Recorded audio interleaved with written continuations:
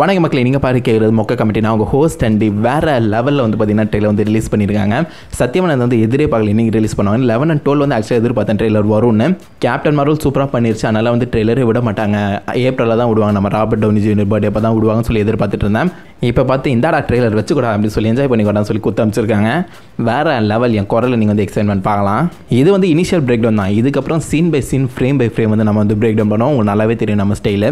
யாராவது இந்த சேனல் புதுசாக வந்திருந்தீங்கன்னா மறக்காமல் சப்ஸ்கிரைப் பண்ணிக்கோங்க. வேறு லெவல் ட்ரெயிலர் பிரேக் டவுன் வந்துகிட்டே இருக்கேன். ஸோ இந்த ட்ரெய்லரில் எல்லோரும் வந்து ஃபஸ்ட்டு கவனிச்சது நம்ம Tony Stark is back guys. But உங்களுக்கு மார்வலை பற்றி நல்லாவே தெரியும், நமக்கு நல்லாவே தெரியும் மார்வல் ஃபேன்ஸுக்குலாம். ட்ரெய்லரில் காமிக்கிறது படத்தில் இருக்காது. இது நம்மளை குஷிப்படுத்துறதுக்காக வந்து கொடுத்துருக்கலாம். இந்தாடா வந்துட்டார் அப்படி சொல்லி நீங்கள் பார்த்துக்கோங்கடா, ஜாலியாக இருக்குன்னு சொல்லி வந்து நம்ம குஷிப்படுத்துக்காக கொடுத்துருக்கலாம். பட் பார்க்கலாம் என்னென்ன சொல்லியிருக்காங்கன்னு.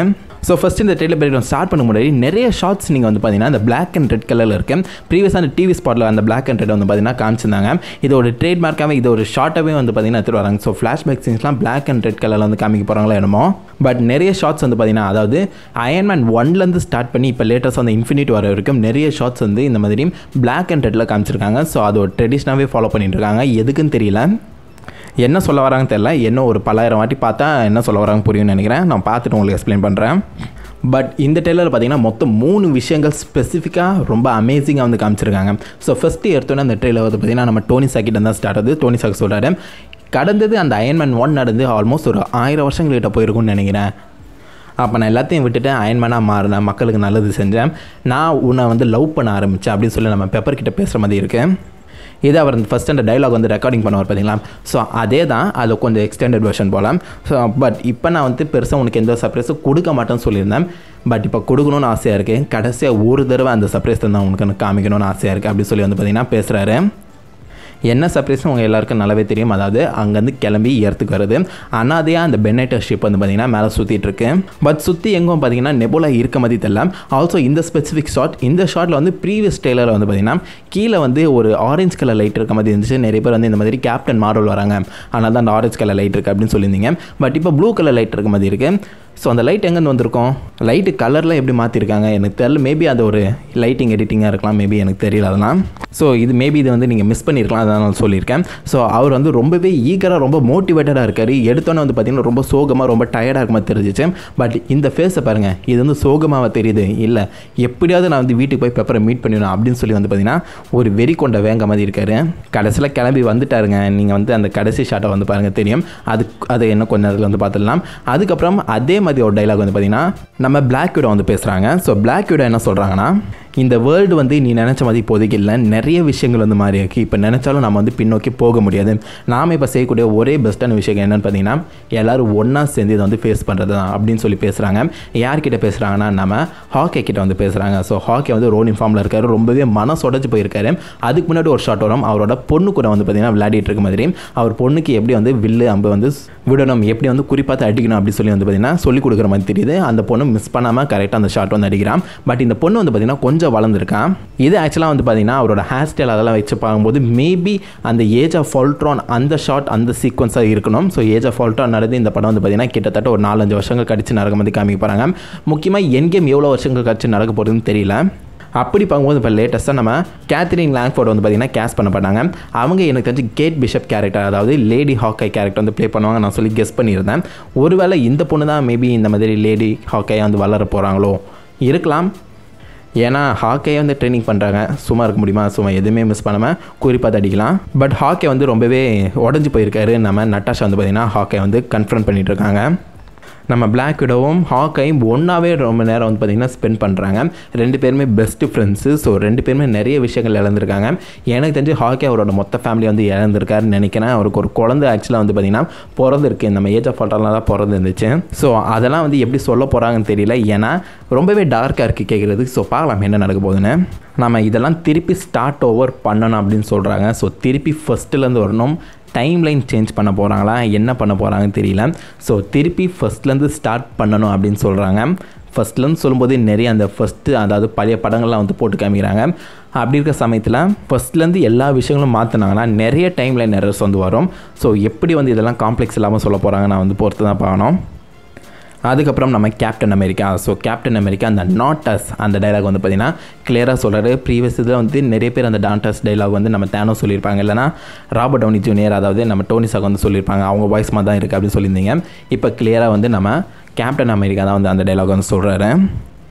கொஞ்சம் அவர் மூஞ்சில் ஏதோ சந்தோஷம் தெரிகிற மாதிரி இருக்குது, பட் என்னென்னு கிளியராக தெரியல. மேபி அவருக்கு ஏதாவது ஒரு பிளான், இந்த பிளான் வந்து கண்டிப்பாக சக்ஸஸ்ஃபுல் ஆகிடும் சொல்லி சந்தோஷப்படுறாரு என்னமோ. அதுக்கப்புறம் மிகப்பெரிய ஒரு கேள்விக்கு வந்து பார்த்திங்கன்னா இந்த ஒரே ஷார்ட் வந்து ஆன்சர் பண்ணியிருக்கேன், ஆண்ட்மேன். ஸோ ஆண்ட்மேன் வந்து இந்த மாதிரி பாஸ்ட்டுக்கு போயிட்டார். ஸோ பாஸ்ட்டில் போய் நம்ம கேப்டன் அமெரிக்கா மீட் பண்ண போனார் சொல்லி ஃபஸ்ட்டு ட்ரெய்லர் வந்து சொல்லியிருந்தோம். பட் இப்போ வந்து பார்த்திங்கன்னா கிளியராக அவர் வந்து கரண்ட் சிச்சுவேஷனில் தான் இருக்கார், ப்ரெசென்ட்டில் தான் இருக்கார். பட் கொஞ்சம் நேரம் கொஞ்சம் ஒரு 2-3 மாதங்கள் டைம் ட்ராவல் பண்ணியிருக்கலாம். ஏன்னா அந்த இடமே பார்த்திங்கன்னா வந்து பார்த்திங்கன்னா ஒரு காடு மாதிரி தெரியுது. ஏன்னா யாருமே பராமரிக்கிறதுக்கு இல்லை, எல்லாருமே பாதி பேர் அழிஞ்சிட்டாங்க, யாருமே இல்லை. ஆல்சோ மிஸ்ஸிங் போஸ்டெல்லாம் நிறையவே ஒட்டியிருக்கு. அவர் வீட்டு பின்னாடி அந்த காடு மலையெல்லாம் வந்து பார்த்திங்கன்னா ஒன்றா அதை க்ளீன் பண்ணுறதுக்கே யாருமே இல்லாமல் அப்படி இருக்குது. நம்ம ஆண்ட்மேன் ஒரு ஷாக்கில் இருக்கார். அவர் பொண்ணு ஆசையாக வந்து மீட் பண்ணுறதுக்காக வந்திருப்பார் போல். அந்த இடத்துல யாருமே இல்லாமல் மிஸ்ஸிங் போஸ்டர் இப்படி இருக்குது, யாருமே பாதுகாக்கிறதுக்கு யாருமே இல்லாமல் இப்படி அனாதையாக கிடைக்குது அப்படின்னு சொல்லி வந்து பார்த்திங்கன்னா அவர் ஃபேஸில் அந்த ஷாக் வந்து நீங்கள் கிளியராக பார்க்கலாம். ஸோ அவர் வந்து ப்ரெசென்ட்டில் தான் இருக்கார். பட் ப்ரெசென்ட்டுக்கு எப்படி வந்தார், குவாண்டம்ல எப்படி தப்பிச்சாருன்னு தெரியல. மேபி ஆண்ட்மேன் 1ல் தப்பிச்ச மாதிரி இதுலேயும் தப்பிச்சு இருந்திருக்கலாம். சேம் ட்ரெஸ் தான் போட்டிருக்காங்க. ஸோ இந்த மிஸ்ஸிங் போஸ்டெல்லாம் பார்த்துட்டு அப்புறம் தான் அவரோட ஃபேமிலியை மிஸ் ஆன அப்புறம் அந்த விஷயங்கள்லாம் தெரிஞ்சிட்ட அப்புறம் தான் எனக்கு தெரிஞ்ச டேரெக்டாக அவெஞ்சர்ஸ் ஃபெசிலிட்டிக்கு போயிருக்கணும்னு நினைக்கிறேன். ஸோ இவர் வந்து பாஸ்ட்டில் இப்போதைக்கு இல்லை, ப்ரெசென்ட்டில் தான் இருக்கார். ஸோ அந்த ப்ரெசென்ட்லேருந்து மேபி பாஸ்ட்டுக்கு போகிறதுக்கு ஏதாவது வந்து பிளான் பண்ணியிருக்கலாம். பட் இந்த ஷாட் ப்ரெசென்ட் தான் அது வந்து கிளியராக தெரியுது. அதுக்கப்புறம் பார்த்தீங்கன்னா இந்த ஸ்பெசிஃபிக் ஷாட் இது எதுக்கு காமிச்சாங்கன்னு தெரியல. ஏன்னா மொத்த சிட்டியை காமிச்சிருக்காங்க. நல்லா நோட் பண்ணிங்கன்னா எல்லா சிட்டியும் ரொம்ப பிரைட்டாக இருக்கு. ஸோ இது என்னன்னு எனக்கு சத்தியமாக புரியல. ஏன்னா பாதி பேர் அழிஞ்சிருக்காங்க. ப்ரீவியஸாக காமிச்ச அந்த நியூயார்க் சிட்டி வந்து பார்த்தீங்கன்னா ரொம்பவே வந்து இருட்டில் இருந்துச்சு.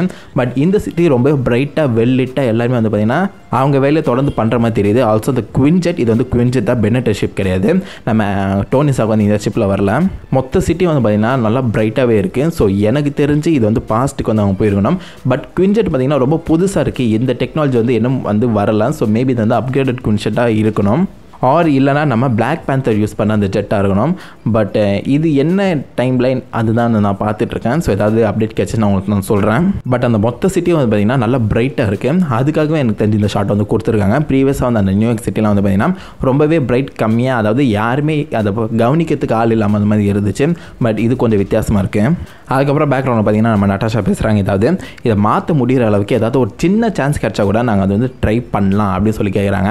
அது நம்ம கேப்டன் அமெரிக்கா வேபிள் நான் வந்து கண்டிப்பாக ட்ரை பண்ணுவோம் அந்த மாதிரி டைலாக் வந்து கரெக்டாக கூறுது. ஸோ என்னமோ பெருசாக ஒரு ஃபைட் வந்து வரப்போகுது அப்படின்னு நான் நினச்சிருக்க சமயத்தில் வந்து பார்த்திங்கன்னா ஒரு மிகப்பெரிய ஒரு ஃபைட்டை வந்து பார்த்திங்கன்னா காமிச்சிருக்காங்க. ஸோ இதெல்லாமே வந்து ஃபஸ்ட்டு 15 மினிட்ஸ்க்குள்ளே நடக்குதா, அதுதான் இப்போ ஒரு கேள்வி. ஏன்னா கெவின் ஃபைகே அப்படி தான் சொல்லியிருக்காரு, ஃபஸ்ட்டு 15 மினிட்ஸில் மட்டும்தான் அவங்களுக்கு ஃபுட்டேஜ் கொடுப்போம்னு சொல்லியிருக்காரு. அப்படி இருக்கிற சமயத்தில் இவ்வளோ விஷயங்கள் ஃபஸ்ட்டு 15 மினிட்ஸில் நடக்கும்போது ரொம்ப ஆச்சரியமாக தான் இருக்குது. ஸோ அது என்ன ஃபைட்டுன்னு தெரியல. ஃபஸ்ட்டு எடுத்தோன்னே வந்து நான் நெபுலாவை தான் பார்த்தேன். அதுக்கப்புறம் தான் இது எல்லா ஃபைட்டும் ஒரே சீக்வன்ஸ் வந்து புரிய ஆரம்பிச்சிது. ஸோ நெபுலா வந்து இந்த மாதிரி கத்திக்கிட்டு யாரையும் வந்து அடிக்கிறதுக்காக போகிறாங்க. அது கிளியராக நீங்கள் வந்து பார்க்கலாம். பட் யார் அடிக்கிறதுக்கு போகிறாங்க, இது வந்து ஒரு சிட்டி சைட் மாதிரி தான் தெரியுது. ஆல்சோ நான் நெபுலாவை பார்த்தோன்னே அந்த ஷிப் வந்து வேற எங்கேயோ கிராஷ் லேண்ட் ஆகிருக்கு. அந்த இடத்துல சர்வை பண்ணுறதுக்காக நம்ம டோனி ஸ்டார்க்கும் நெபுலா சண்டை போடுறாங்கன்னு நினச்சேன். அதுக்கப்புறம் இந்த மாதிரி நம்ம ஹாக்கை, ஸோ ஹாக்கை வந்து பார்த்திங்கன்னா என்னமோ பண்ணிவிட்டு கடகடன்னு ஓடி இருந்திருக்காரு. ஒரு மிகப்பெரிய எக்ஸ்ப்ளோஷன் நடக்குது. அந்த எக்ஸ்ப்ளோஷனில் நடந்த இடத்துல தான் வந்து பார்த்திங்கன்னா மீதி சண்டையை வந்து பார்த்திங்கன்னா நடந்துட்டுருக்கு. நம்ம கேப்டன் அமெரிக்கா பார்த்திங்கன்னா அந்த எக்ஸ்ப்ளோஷன்லேருந்து வந்த அந்த ஆஷஸ், அதாவது அந்த கரும் புகையில் வந்து ஃபுல்லாக கவர் பண்ணப்பட்டிருக்காரு. ஒரு கருப்பு கலர்லேயே மாறிட்டார். வெள்ளை கலரில் நம்ம கேப்டன் அமெரிக்கா கருப்பு கலரில் மாறி இருக்காரு. சம்மடி பட்டிருக்காரு. பட் இருந்தாலும் நான் விட்டு கொடுக்க மாட்டேன், நான் நெவர் எவர் கிவ் அப்னு சொல்லி தன்னோட அந்த ஷீல்டை இறுக்கிக்கிட்டு கிளம்புறதுக்கு ரெடி ஆகிறாரு. அதே இடத்துல நம்ம வார் மிஷனும் இதே மாதிரி நம்ம ராக்கெட்டும் வந்து பார்த்திங்கன்னா நிற்கிறாங்க ஃபைட் பண்ணுறதுக்காக. ராக்கெட் தன்னோட கன்னை வந்து ரெடி பண்ணிட்டு இருக்காரு. பட் லைட்டாக சிரிக்கிறாரு. ஸோ ஆல்மோஸ்ட் ஜெயிக்கிற நிலைமைக்கு வந்துட்டாங்க போல். பட் என்ன ஃபைட்டு, எதுக்காக இந்த ஒரு ஃபைட் வரணும்? கண்டிப்பாக நம்ம தேனோஸ் வந்து திருப்பி அந்த இடத்துக்கு வர போகிறதில்ல. ஒரு தேனோஸ் தேடி போயிருந்தாங்கன்னா கண்டிப்பாக இந்த இடத்துல வந்து இந்த இடம் வந்து செட் ஆகலை. ஸோ எதுக்காக இவ்வளோ பெரிய ஃபைட்டுன்னு எனக்கு சத்தியமாக தெரியல. மேபி நம்ம நெபுலா வெர்சஸ் அவெஞ்சர்ஸாக இருக்கலாம். ஏன்னா நெபுலா வந்து புது ஒரு கேரக்டர், அவங்க வந்து நம்ம டாக்டர் ஆஃப் தேனோஸ். ஸோ ஒருவேளை நெபுலா எடுத்து வந்து போராடலாம். பட் நெபுலா கூட கண்டிப்பாக நம்ம டோனி ஸ்டார்க் வந்திருப்பாரு. ஸோ இந்த ஃபைட் வந்து என்ன நடக்குதுன்னு சொல்லி சத்தியமாக எனக்கு புரியல. பார்க்கலாம் என்ன ஃபைட்டு சொல்ல வராங்கன்னு. அதுக்கப்புறம் வந்து பார்த்திங்கன்னா இந்த மாதிரி குவாண்டம் சூட். ஸோ நிறைய பேர் அந்த குவாண்டம் சூட் வந்து வரப்போது. இதுக்கு ஆக்சுவலாக குவாண்டம் சூட்னே பேர் கிடையாது, நம்ம தான் வந்து குவாண்டம் சூட்னு சொல்லிட்டு இருக்கோம். பட் என்ன சூட்டுன்னு தெரியல. அந்த ஒயிட் கலர் சூட் எல்லாருமே ஒற்றுமையாக அந்த சூட் வந்து போட்டிருக்காங்க. ப்ரீவியஸாக நான் சொன்னேன் அந்த அவெஞ்சர்ஸ்லாம் தனித்தனியாக இருந்தாங்க. தனித்தனியாக வந்து நம்ம தானோஸ் அட்டாக் பண்ணாங்க. அதாவது நம்ம டோனி ஸ்டார்க்கோட டீம் ஒரு தனியாக டைட்டன் அட்டாக் பண்ணாங்க. அதே மாதிரி கேப்டன் அமெரிக்கா டீம் வக்காண்டாவில் அட்டாக் பண்ணாங்க. பட் அப்படி தனித்தனியாக இல்லாமல் எல்லோரும் ஒற்றுமையாக இருக்கணும். அந்த டைலாக் வந்து கரெக்டாக நம்ம நட்டாஷாவும் சொல்லியிருப்பாங்க. ஸோ இந்த மாதிரி எல்லோரும் ஒன்றா சேர்ந்து அடிக்கணும். அதுக்காக எல்லோரும் பார்த்திங்கன்னா ஒன்றா ட்ரெஸ் போட்டிருக்காங்க. இதை நீங்கள் மிஸ் பண்ணிக்க வாய்ப்புகள் இருக்குது. அந்த இடத்துல பார்த்திங்கன்னா நம்ம டோனி ஸ்டார்க் இருக்காரு. கண்டிப்பாக நிறைய பேர் மிஸ் பண்ணிக்க மாட்டீங்க. பட் டோனி ஸ்டார்க்கும் பார்த்திங்கன்னா அந்த சூட் வந்து போட்டிருக்காரு. நம்ம நெபுலா அந்த சூட் போட்டிருக்காங்க. ஆல்மோஸ்ட் எல்லாருமே போட்டிருக்காங்க அந்த சூட்டை. ஸோ என்ன சொல்ல வராங்க, பட் அந்த இடத்துல நம்ம கேப்டன் மார்வலோ தோரோ யாருமே கிடையாது. அவங்க அந்த சூட் போட்டிருக்க மாதிரி தெரியல. ஸோ ஏன் இது குவாண்டம் சூட்டாக தான் இருந்துச்சுன்னா எல்லாம் டைம் ட்ராவல் பண்ண போகிறாங்க. ஸோ இவங்க வந்து அந்த ஸ்லோ மோஷன் நடந்து வந்து அப்படியே டைம் ட்ராவல் பண்ணிட்டாங்க போல. ஏன்னா திருப்பி ஒரு எம்டி ஸ்பேஸை வந்து காமிக்கிறாங்க. ஸோ ஏன் இதை வந்து நீங்கள் கனெக்ட் பண்ணி பார்த்துக்கலாம். இதோட வந்து பார்த்தீங்கன்னா அந்த என் கேம் அந்த டைட்டில் வந்து போடுறாங்க. நல்லா நோட் பண்ணி பார்த்தீங்கன்னா அந்த அவெஞ்சர்ஸோட அந்த ஒரிஜினல் தீம் வந்து கொஞ்சம் அப்படியே ரீமிக்ஸ் பண்ணி போட்ட மாதிரி இருக்குது. அந்த ஒரிஜினல் தீம் கேட்கும்போது கொஞ்சம் சந்தோஷமாக தான் இருக்கேன்.